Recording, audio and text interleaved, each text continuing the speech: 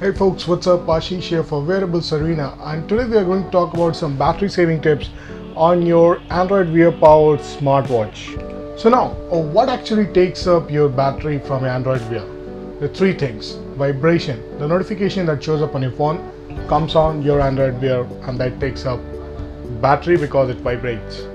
Second, the display part.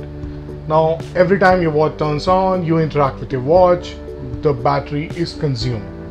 And lastly, the continuous Bluetooth connection. Now your watch is always connected to your phone, so Bluetooth is also taking energy. Maybe it's pretty less because Bluetooth 4.0, but it's still taking up what, because 24 hours connected to your phone. So how do you save up battery on your watch? Now before we actually go towards that, we should actually take a look on how you use your watch, whether you use your watch as a smartphone or whether you use your watch as watch. So there are four scenarios on this. The first one, you use your watch all the time, almost like 18 hours, and you get to see all notification that comes from your phone on your watch. In this scenario, your watch is going to last at the max of 12 hours. Second scenario, where you use your watch as a watch, so that's probably like around 12 hours, but you get to see all notifications. In this case, your watch will have 30% of battery left by the time you reach home. Because when you reach home, you just take off your watch like a watch and then go ahead. Third scenario, you use your watch as a smartphone kind of stuff, so you have it all the time, but you have control on your notifications, so that you get disturbed a little less.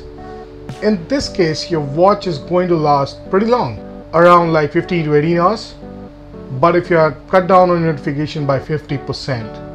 The last and the best scenario is where you use your watch as a watch, that's like 12 hours of scope, and you use only important notification, which gives you a battery life of almost like 24 hours, but you still need to charge it by the end of the day because it's not going to survive for next day. You still need your watch to be charged up.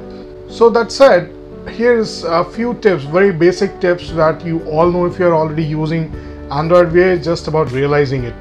So the first thing is, never turn off your display of your watch, because then you cannot actually just take a look at your time at a glance, which we say almost all the time.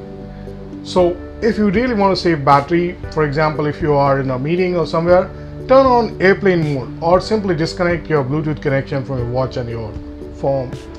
That does the job. Second tip, very important, control notifications. You get all notification that shows up on your phone on your Android Wear. That's the really power of Android Wear. Any system notification, app notification, game notification, they all show up.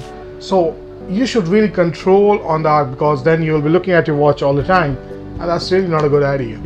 So control your notification, you save a lot of battery. Third tip, change the brightness.